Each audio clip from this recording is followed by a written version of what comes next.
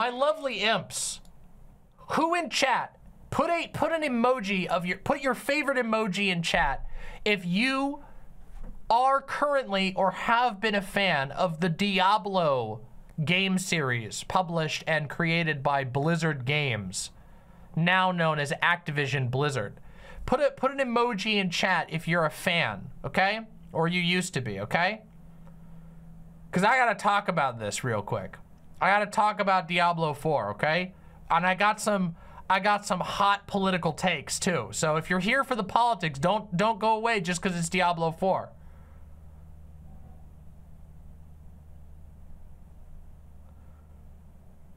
Okay, everybody. Wow. Okay, so a lot of people are into Diablo. All right, I see this. I see a lot of people talking about it. All right.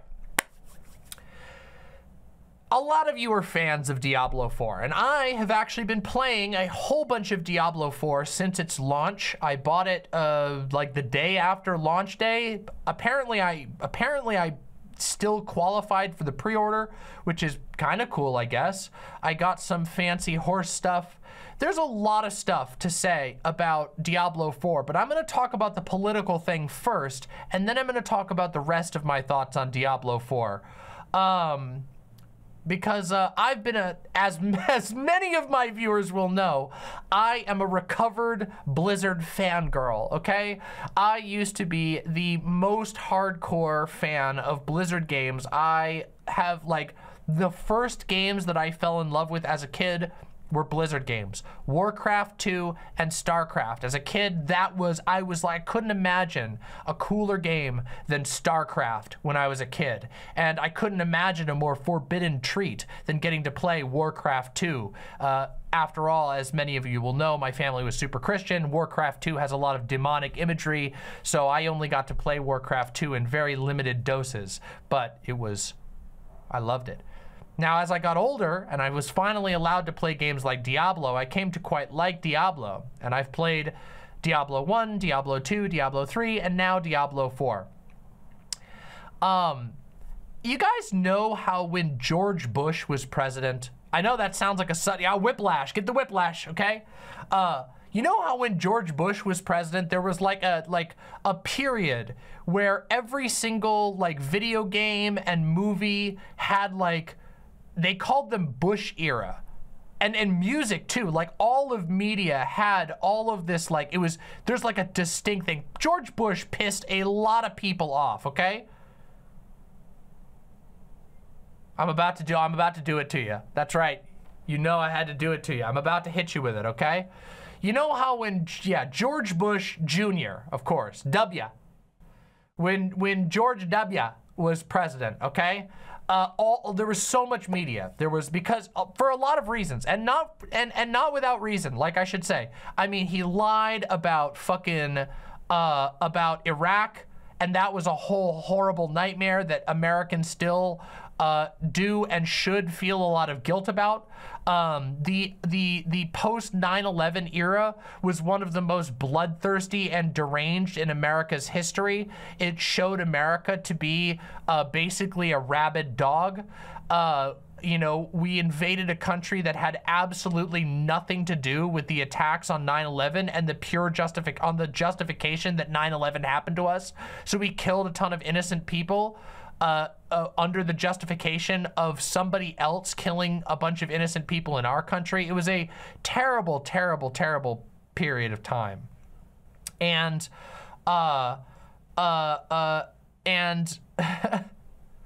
and so in that period of time, a whole bunch of media had commentary about George Bush.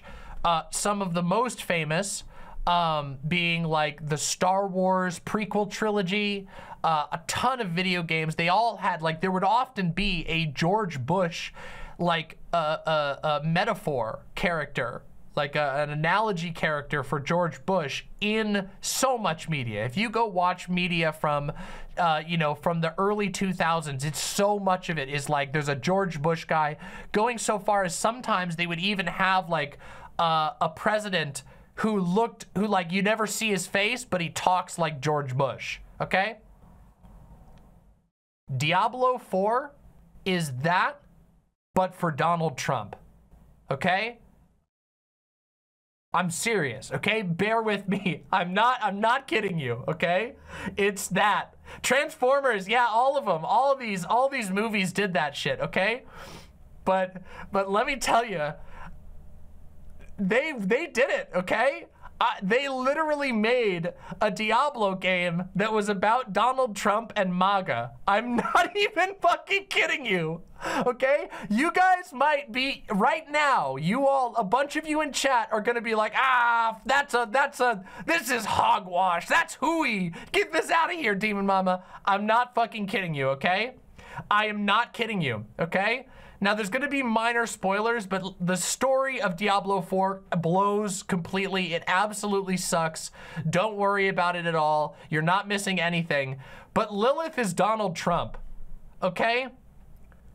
Lilith is straight up Donald Trump, and they bungle their own analogies really bad, but straight up, I'm not kidding you. She literally says, at one point in the game, she literally says, "We will do this to make Sanctuary great again." I don't know if that's an exact quote, but she says almost exactly that. She says, "I'm doing this to make Sanctuary safe again," or something along those lines. And they cast, she's the queen of succubuses, so she's enticing, but her message is ultimately that the strong should prevail. It's the most Donald Trump analogy that I could ever imagine in my entire life. And I see some of you in chat realizing it right now. I can see it in the chat right now. I can see some of you realizing that I'm correct.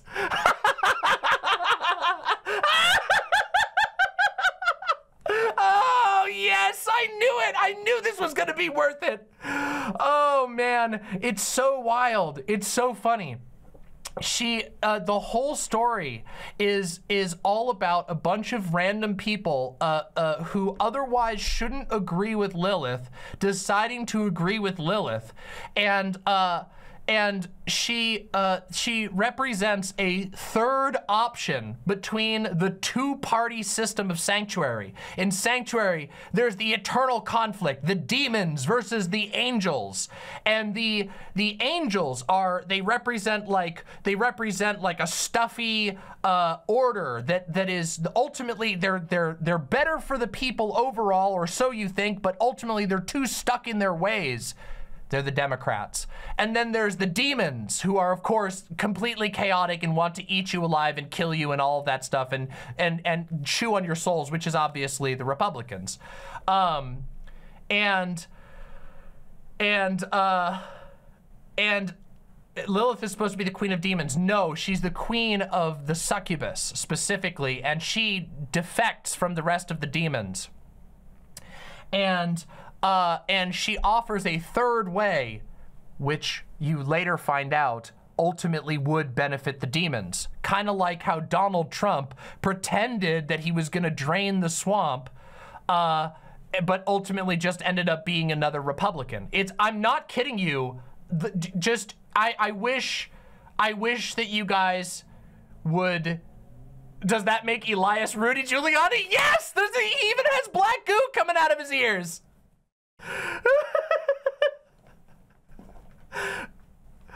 Yep. I knew it. I told you. I fucking told you guys. And is Biden Mephisto? Oh no, actually, I don't think there is a Biden, okay? I think you're just viewing this through modern lenses as opposed to this being a pretty bog standard set of tropes. This is a reach. I'm sorry, I've played, no. I've played all of these Diablo games, and they definitely have a lot of tropes in them, but they've never done a third way message with a character that's going to make Sanctuary great again. Literally, her entire message is that Sanctuary was not supposed to be the plaything for the demons and the angels. There's multiple points that could have been lifted straight out of a Trump speech, and it's so obvious. The entire game, they try to make Lilith seem like the good option, only at the end to be like, but you can't side with Lilith.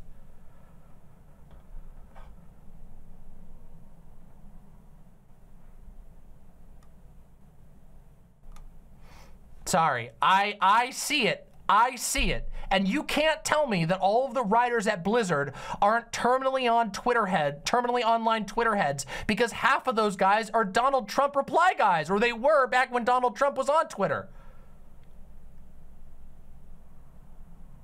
Does Lilith literally drain a swamp at any point? I don't think she does. There is a big swamp segment, but it's different. It's slightly different. Does that make your character Bernie? Yeah, more or less.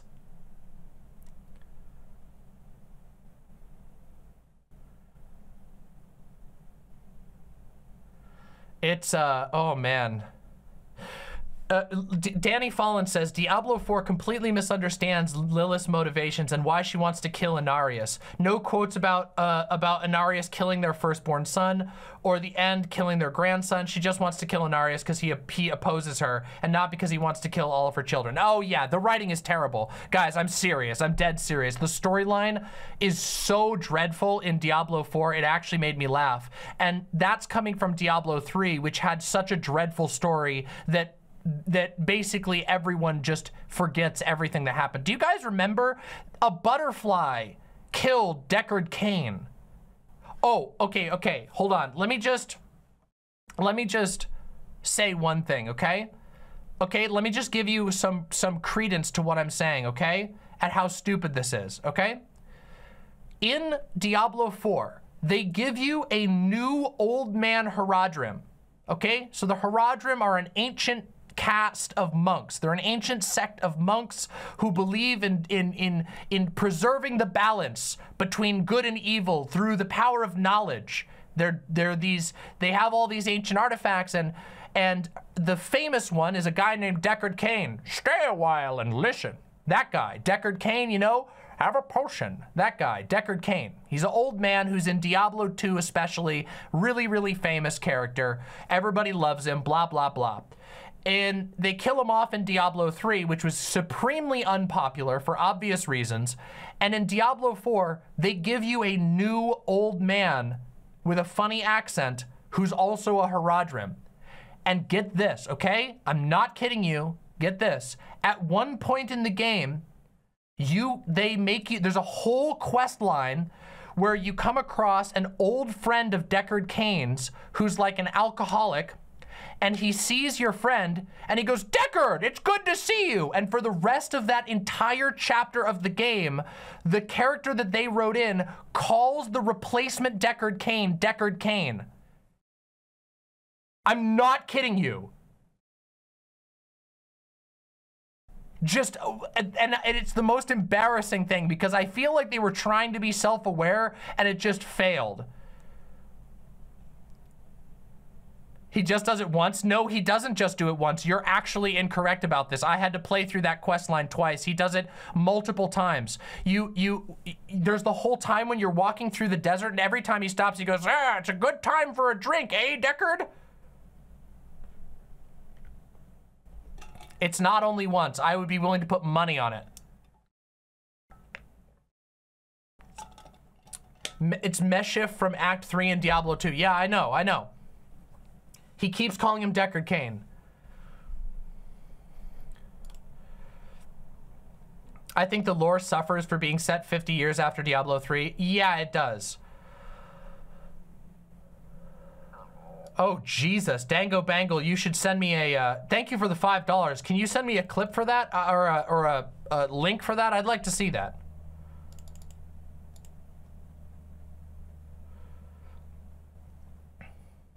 So anyway, there's the funny thing, okay?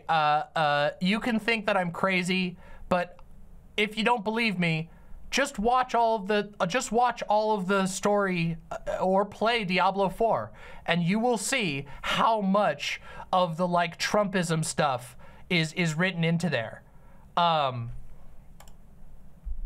It's a real deal. Thank you very much for that link. I'll take a look at this in just a few minutes. Yeah. Listen, it's goofy, okay? Now, I have to talk about other things about Diablo 4, because this is going to be ultimately a little review segment of Diablo 4. In truth, I've actually been having quite a bit of fun with Diablo 4. However, that comes with a number of asterisks. I have been having fun playing my druid character, and I actually think that there is some pretty good stuff in this game. I think that especially when it comes to the visuals for this game, it looks fantastic, okay? Really, really, really great. The combat is quite fun. And I'm very excited for the seasonal stuff to begin, because in Diablo 3, I really love the seasonal content. For those who haven't played seasonal content in any Diablo game, basically whenever a new season begins, you can create a seasonal character, which means you start from 0 and you can only play that character for that season. And the goal is to get as far and as powerful as you can while the season runs. And there's usually some sort of special universal reward for it, whether it's a visual thing. In Diablo 3, there were seasonal sets, which were basically these wacky armor sets that would do crazy things to your build. They were uniques that would totally modify the way that you played your character. They were awesome. I really, really loved the seasonal system. So I think that's cool and looks really, really cool and fun. Neon Treon, thank you for the $5. Glad to catch you, but bedtime for me. Have a good stream. Make sure you catch the VOD, and thank you for supporting the show. Deeply appreciate that. Yeah, there was a bunch of other stuff too. There was pets that you could get. There were special wings that you could get for your character, which is a whole thing from Diablo 3 that they got rid of for Diablo 4, which was kind of weird. And I like the seasonal system, so I'm excited for that, and I'm definitely going to be playing it. With all that said, we got to talk about, I got to criticize this game because there is a lot of problems that I have with this game.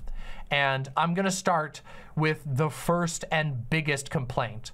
I already complained about the story, which is actually probably my biggest complaint, but I don't expect anything from Blizzard anymore, because Blizzard writing was, especially for Diablo, they have been phoning it in for a really long time, and I did not expect there to be good writing for this game, and they didn't disappoint, okay? It was terrible. It was laughably terrible. It was baby brain terrible. Oh, I should just be, let me just let me just explain one more thing, because I only said that the writing was terrible. But when I say the writing is terrible, there was a, let me just give you an illustration. I posted on my Blue Sky an illustration of why I felt the writing was so terrible. I'm gonna just share that image real quick, because I think it'll make you guys all laugh. I think this is basically how the entire storyline of Diablo 3 felt like, or Diablo 4, sorry. Objective, kill Hitler, time remaining 5 minutes and 18 seconds. Jake, we're picking up a reading of some sort of the city. Can you confirm? Jake, achievement unlocked, go underwater with a gun. It looks like you're underwater. Would you like help? Get help with swimming, get help with the plot. Warning, return to the surface too quickly.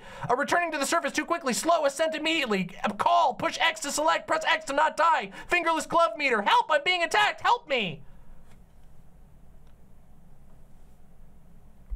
No joke. Oh, with the little warnings all up in here.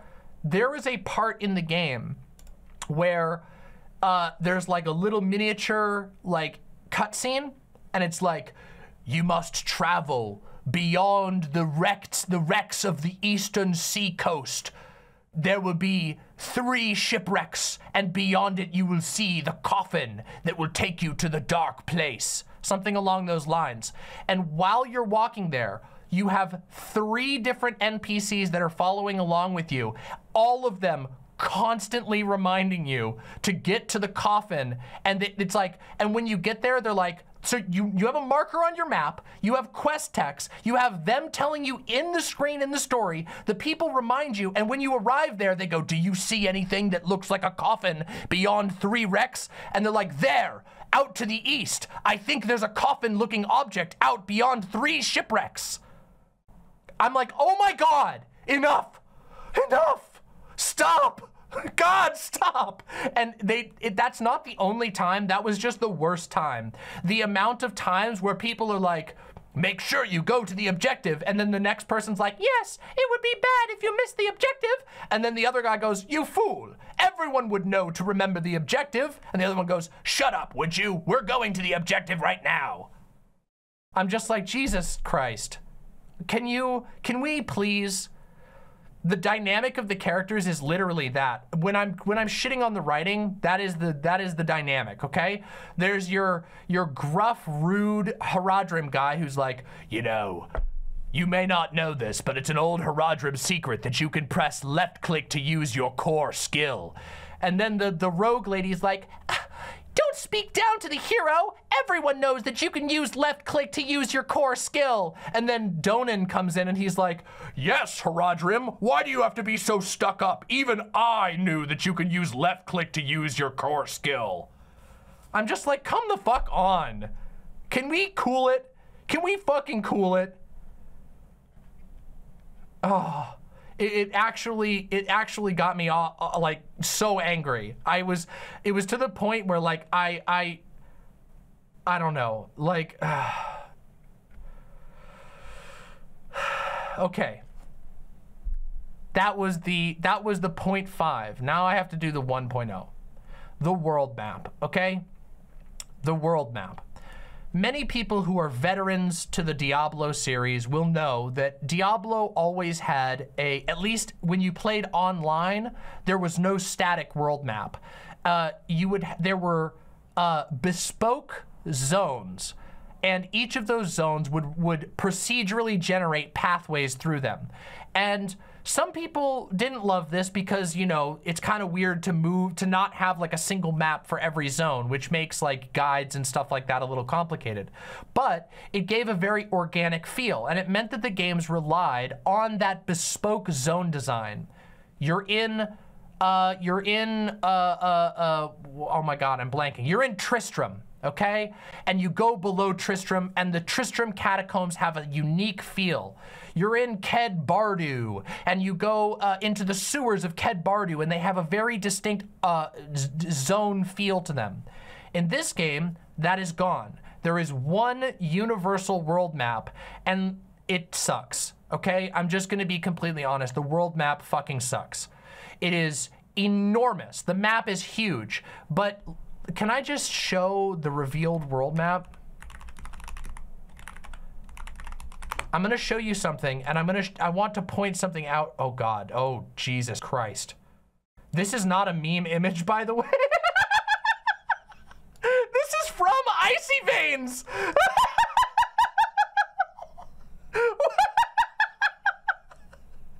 Jesus Christ. That's from Icy Veins. I didn't look up a meme image. Okay, but honestly, let me get one that doesn't have the large icons, okay? Here we go. Wait, is this accurate? Here we go. Okay, yeah, here we go. Here's the big world map, and I'm gonna show you something and why I criticize it, okay? So this is the world map. Now, looking at it, that probably seems a little overwhelming, but I want you to notice something about the design of this map. Nearly every area of the game looks something like this, okay? It's all honeycombs. Every single area is, they take an open area, they take like a butterfly shaped open area, and then they put a bunch of dots of land masses in between. But basically, you're just weaving around all of these little spots in every zone. Look, I'm not kidding you. Every single one, here you go. But just randomly shaped blobs put into a generally, you know, a certain shape. This one's like sort of like kidney shaped. This one up here is kind of like a kidney shape but turned upwards. And most of the zone design in the game, here you go, here's almost the identical shape as this one here with the same basic structures in between. It's very blobby. And obviously, I mean, these little areas, you can see this is just a shrunken one, but they're all basically like that. Now there's these really cool areas that I'm gonna show you. Let me find one right here. Here we go. Here's one right here. See where my mouse is going right over here? These areas are actually the most interesting ones in the game. There's these little connector areas. Here's another one right here where my mouse is going right now. There are these tiny, seemingly linear connector areas that are visually incredible. One of them has you walking down, weaving behind waterfalls as you're going from one area to another. Those are really cool because they actually feel like a bespoke area. that isn't just sort of a copy-pasted honeycomb of zone design. Now, I understand that they wanted to make a really big world, that they were going for something a little bit more MMO-like. And keep in mind, this isn't like I'm gonna go into a whole review of this game. I have a lot of things to say. The map design, however, is not its strong suite. It does not, moving through these zones is like, it's hypnotic in the worst way. It is, there is a ton of areas where you basically can't tell where you are. You don't know, outside of the like general region that you're in, there's no reason to assume that you're anywhere special whatsoever. And it kind of sucks. Actually, it massively sucks. The map, as a result, becomes very forgettable with the exception of a few key areas. And also, the outside ends up feeling a whole lot like the inside of a lot of dungeons, because dungeons follow the same basic design, just on a smaller scale. They are sort of large areas punctuated with little paths you have to run through that reconnect to each other. Every place is basically a loop, and there's not a whole lot of like, you're not ever asked to move in like a specific way through any area. And that's very different from the way that it was in other games. Although Diablo has always had, you know, tons of enemies filling up like a sort of like not a death tunnel, but like a combat tunnel. They're combat focused games. You can't avoid it to a certain degree, but this game, Diablo 4, just goes too far into the honeycomb zone design, and it leads to a very forgettable world map, with some areas being like almost literally copy pasted. Like, for example, there is a region of the top part of the map up here where you fight drowned zombie pirates that are blue, and then down here, an almost identical area of the map, you fight drowned zombie pirates that are purple. In this area, you will fight bugs that are green, and in this area, you will fight, I think it's this area, you will fight bugs that are red. And that's a big problem for me, you know, when you get to a world that's so big that you're copy and pasting to that degree, just shrink the world. Seriously, just make the world smaller. So that's my biggest critique with Diablo 4. Besides the story, obviously, which is painful, but the story is only one aspect, and I don't play Diablo games for the story. I haven't since Diablo 2. I knew Diablo 3 was going to have a rough story, and I knew Diablo 4 was going to have a rough story. But that world design is very MMO-ified, and that's actually, there are pluses and minuses to Diablo 4's MMO-ification. It is a very MMO-ified game.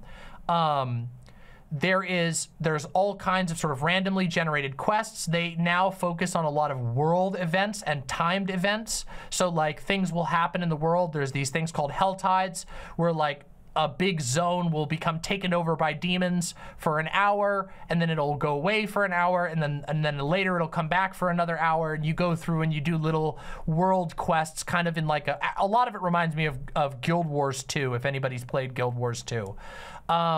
There's world bosses, there's these rotating quests that pop up on the map, and some of those are very fun. I think that a lot of them can be kind of fun to grind if you're like just trying to level up and whatever. However, there's a downside to the reliability of that type of grind, which is that there's a lot of flattening that has happened in Diablo 4.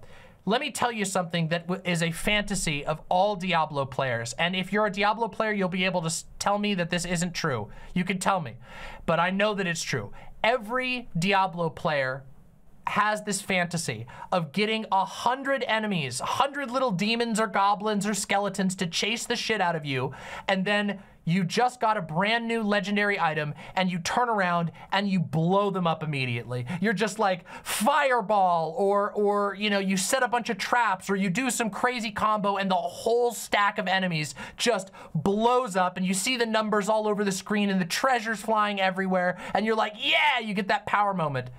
Does not happen basically at all in Diablo 4. And the reason for that is because it's a static map, and because of the way that enemy spawns are designed, you can't actually, look, everybody's telling me I'm speaking the truth because I know, I do. I tap into the Diablo brain because I have it, okay?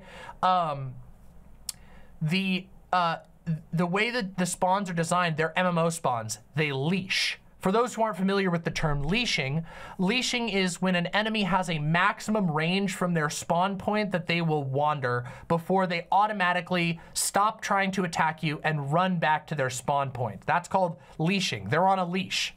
Kind of makes sense if you think about it. And in Diablo 3, there wasn't any leash radius, I don't believe. In Diablo 2, no leash radius whatsoever. Enemies would follow you as far as you could take them. You could gather an entire zone of enemies to the point that it was lagging your game and then blow them up with a massive spell. And it's a huge draw to the fun of Diablo. It's just getting a build that can let you stay alive so that you can blow up 200 enemies at once.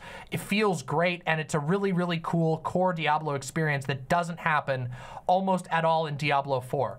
And I'm gonna be fair to the people who are really fans of Diablo 4. There is one exception to this rule, okay? There is an event during Helltides where it intentionally spawns an incredible amount of enemies that is designed for being played in a giant group, and you can get that fantasy in a very small dose. And two, there is a event type in dungeons, which is it's like a cursed shrine. You go and you activate a shrine, and it's cursed, and a bunch of enemies start dumping out of it, and you can get that experience to again, in a small dose during those events. I want to be as fair as possible to Diablo 4, because like I said, I am having fun with Diablo 4, even if I can greatly acknowledge its huge flaws. Yeah, it's really unfortunate. It's unfortunate that you can't, like, do that. And also in Diablo 4, it's kind of combined with the fact that now there is level scaling, which is, again, it's another one of those changes that has both positives and negatives, okay? Level scaling means that all enemies in the game, they scale to your level. And there are some modifiers, like some zones are designed to spawn enemies that are slightly higher than your level, and some zones are slightly lower, but it's very flattened. The plus side of this is that you can play with anybody basically at any level whenever you want, which is cool because it facilitates social play. The downside, of course, is that there's only a select avenue for challenging yourself. You can't pull off some of the cool things that you used to be able to do. And there's another downside that a lot of people don't think about, which is that it has the effect of making leveling feel less impactful. When you hit to the next level, sometimes you actually are weaker than you were the level before because of the way that scaling works, which to me, like, that needs to be fixed. There should never be a time in an RPG where you level up and you feel worse than you did because the enemy scaled up to match you, but you haven't gotten loot yet that's not good, okay? I mean, if you went into another new zone, maybe you know what you're getting into, but you could be fighting enemies in the same dungeon and you level up and they auto scale up, and all of a sudden it's taking you longer to kill the exact enemy that you were just fighting. Which is unfortunate. Really, really unfortunate. And I understand why they did scaling, and I think that they didn't do a horrible job of it, and I do like that it promotes, like, social play, because the playing with other people is really fun. I've been playing with some of my friends from back home. I've been playing with my partners, which has been really, really fun, and I have been enjoying the social aspects of these games, and they really seem to have you know, wanted to encourage people to play in groups, which is awesome. I genuinely like that. But it does feel very bad if you're playing solo, or the leveling experience can feel really, really unfortunate.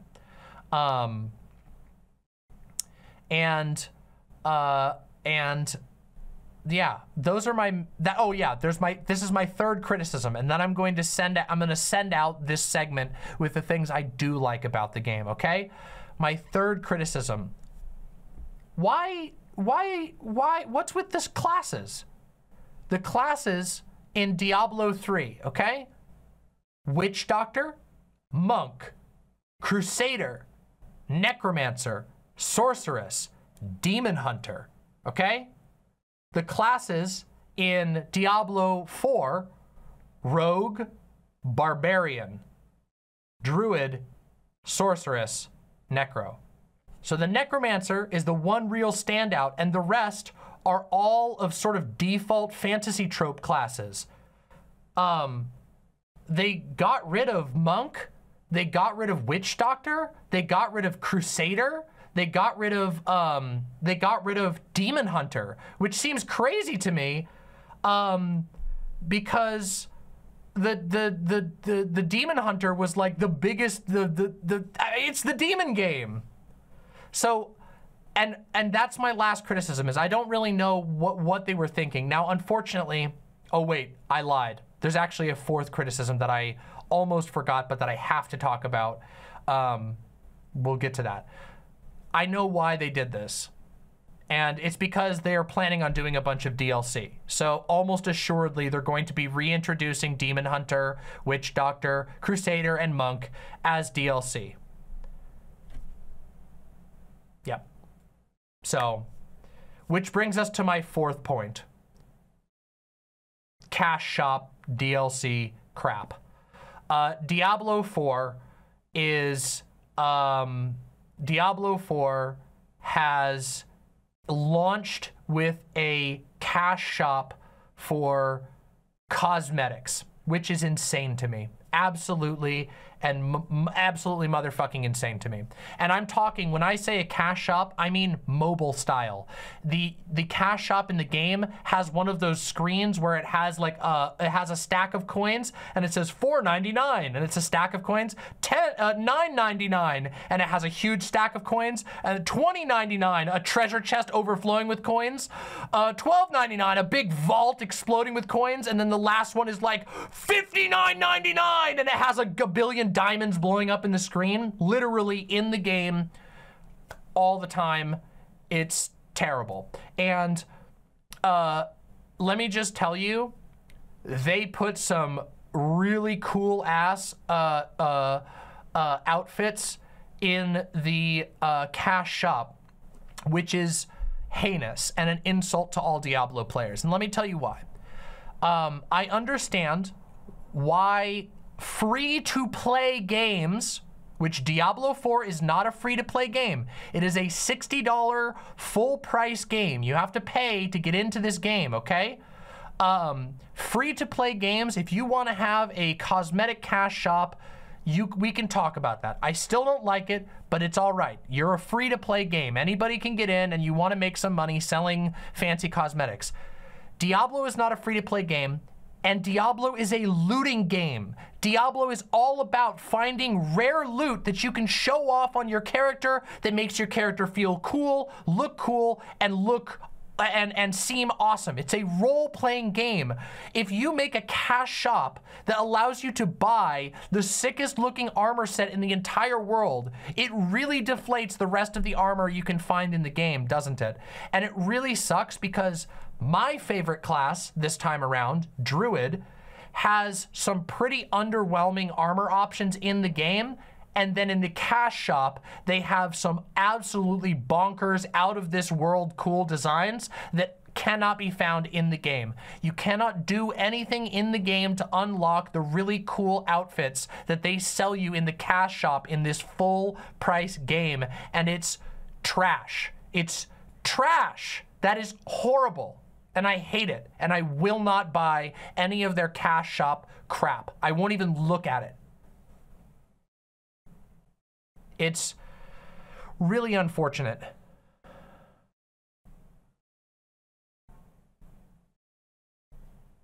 They can't do worse than the auction house in Diablo 3. The cash auction house almost killed Diablo 3. Like, Diablo 3 was a disaster until Reaper of Souls came out, at which point it had a small redemption because they did so much crap. It's all this rent-seeking, money-grubbing crap that absolutely ruins games like this. Have I forgotten the D3 auction house? No, I haven't. But but at least they got bullied into getting rid of that. They should be bullied into getting rid of the cash shop for this game because it's an insult. It's an insult that they, and by the way, let me just be clear about this, okay? Let me just be 100% clear. The cash shop is heinously priced, okay? I'm talking 20 bucks for a set of armor in Diablo 4, 20 real world dollars to have an armor set on your character that's this big on the screen, okay? It's deranged, absolutely deranged. And unacceptable. It's obscene. It's one of the things that threatens my interest in the game to the largest degree. I've been having a lot of fun playing my base version license of the game with my friends. But the cash shop really sucks. And I think in a game that is loot focused, it's an actual insult to the game design itself. It's an insult to the genre. It's an insult to the players. The reason why people play loot games is because they can go seek out that amazing rare loot, that you go bust into some really hard zone on an extremely high level, you kill a boss, and you get the coolest looking armor that you've ever seen in your life. In this game, the only way you're gonna get the coolest looking armor you've ever seen in your life is if you bust out your wallet, which is pathetic. Let me wrap this out though with the things that I do like, okay? The class design overall in Diablo 4 is, in my opinion, very fun. There are some numbers issues. There are some builds that are not viable. For example, a lot of sorcerer players, as of the time of this recording on July 5th, 2023, there are a lot of sorcerer players who are complaining that the way that the numbers work out, a lot of builds are not viable, that basically if you want to have any shot at being competent, you basically have to use a specific type of enchantment slot, which really sucks. But those are things that can be fixed with rebalance. Those are things that are to be understood in a game that's as class-based as this. But the overall design is really cool. Let me give you an example. Druid. Druid has Storm Druid, where you are wielding the power of storms, wind and thunder and lightning. They have Earth Druid, where you're summoning rocks up out of the ground and smashing people together. Think Earthbender from Avatar, The Last Airbender. Literally, there's actually an ability straight out of Avatar where you slam the ground and two stones come up and crunch somebody like this. Super cool. Throwing boulders. Then you have Werebear, where you turn into a huge bear and trash everybody as a big tanky bear. And they have Werewolf, where you're obviously a werewolf. It's like Werebear, but you're a wolf. And you get all kinds of quick slashing abilities, ways to dodge damage, self-heal, and poison. I've been playing both Storm, Elemental Druid, which is like Storm and Earth mixed in one, and I've been playing Werewolf, and I've been having really fun with both of those, even though currently they're considered low-tier classes overall because of their damage output. Still been having fun. One of the things that's really cool is there is a lightning electrocution sorcerer set that feels completely and utterly different from the Storm Druid. The Storm Druid really gives you the feeling that you're like this barreling storm building up in power and then unleashing on your foes and blowing them away. And that's really cool. Whereas the Lightning Sorceress is like you're moving all over the place, teleporting and electrocuting people like you're some sort of evil Sith going, you know, it's super cool. Very different feeling for otherwise, you know, lightning themed abilities, but in very different directions. The Necro has like really cool setup. I've been really impressed with both the appearance and the play style of the Necro abilities, although Necromancer is really strong right now. Pretty much like a lot of people are playing Necromancer because of how strong Necromancer is, but you know, whatever, that's how it is. The Rogue is also very powerful damage-wise, but has a lot of different ways you can play. You can play with double daggers where you're like teleporting around and getting backstabs. You can play with a bow where you're like bouncing out of and shooting down like rain of arrows. You could play where you're dropping traps and grenades and shrapnel and all that stuff. Very, very cool. The variety of class design is great, and they all feel very distinct, and I really, really, really like that. I think the abilities look really distinct. I think they're really fun to play. Oh, the Barbarian is really awesome. The Barbarian has this whole thing where they're like a moving arsenal. They get to wield 4 weapons at once, and you switch between your weapons. So they go from like a club to like a huge Zweihander to like double weapons. It's really awesome. They get to like just switch between all these different weapons, like a big blunt weapon to like a Zweihander sword that they're swinging around their head to like 2 weapons that they're dual wielding, like double axes and stuff. And the whole like the fantasy of the Barbarian is getting to switch between all these different weapon sets in the middle of battle. Awesome stuff. Isn't the meta necro right now minionless? No, not at least from what I've seen. In fact, most people pushing the highest level stuff want the minions because the minions can absorb so much damage. The minions have an ability that lets them damage gate, but I don't want to nerd out too much on the details of that. Yeah. There's a lot of really cool variety. This is one of the things I like most about Diablo 4.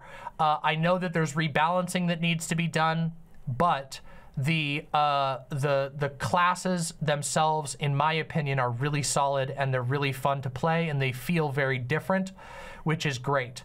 There are definitely some issues, but I have been really impressed with how cool and fun they actually feel to play and how unique they are. Playing a sorceress feels absolutely nothing like playing my werewolf druid, and I like that. I like that there's a lot of distinction there.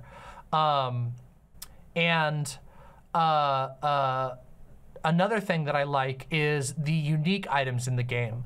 One of my favorite things about Diablo 3, I know I'm gonna be praising Diablo 3. One of my favorite things about Diablo 3 was the fact that Diablo 3 had really cool unique item sets, which basically I mentioned this before, but item sets would make big modifications to your the way that you played. Like, I mean, some of them were totally ridiculous. Like, they would change how your abilities looked and what your abilities actually did, meaning that you could basically unlock a totally new way to play if you found a rare item. I think that's awesome. And there are items like that in this game too. An example, I have a chest armor as my druid character that makes my default form my werewolf form. So I don't play as a human anymore. Now I play as a werewolf, and if I want to shapeshift, I have to shapeshift into a human to do a human spell, and I automatically turn back into a werewolf, which is like really cool. And I really like that, and I love that there's a bunch of those like that. There's a bunch of other ones too. Like there's a sorcerer item that like turns your teleport into like your teleport is normally used kind of like an escape tactic, like, oh shit, I'm in trouble, let me teleport out of danger, let me move around really quickly. And there's a sorcerer ability that turns your teleport into a gravity well, so when you land in a place, it sucks all enemies around you into that space so that you can blow them up with like a cool spell. Awesome. Super awesome. Love that shit. A lot of praise for the unique item stuff, and it's one of the parts of Diablo that still feels very Diablo-like. Like, I'm hunting for this unique item that I really want to get that's going to change my build and make things, you know. Oh yeah, there's somebody mentioned there's one that turns your pet wolves into werewolves, so they benefit from all of your werewolf abilities and they look a little different. That's super cool. I love that stuff. I'm really happy that that they took some time to make cool, unique items. And from what I understand, they're gonna be bringing back item sets. I hear that they were originally in the game and that they deliberately took them out so they can put them back into the game later as seasonal content, which that does suck. However, I'm glad that there are unique items in the game that fulfill a similar role to the way that item sets did in the last game. And as long as it's free and there's no DLC crap, yeah, then okay, fine. And the last thing that I'm gonna say is this is a big praise for Diablo 4, okay?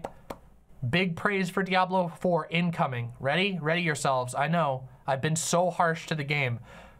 Bosses are so much better in Diablo 4 than Diablo 3. It's not even funny. And even Diablo 2.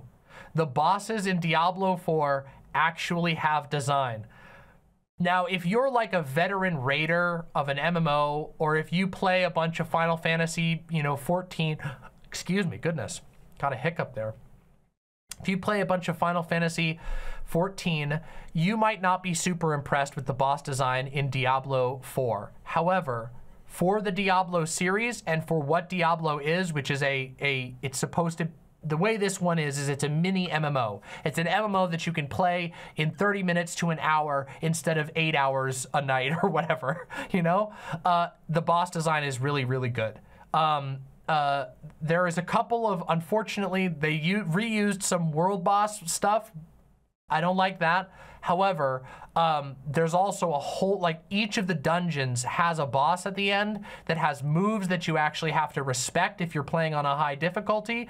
They actually have mechanics you have to engage with, which has never really been the case in most of the Diablo games. In Diablo 3, they tried to do it a little bit, but it mostly just kind of failed.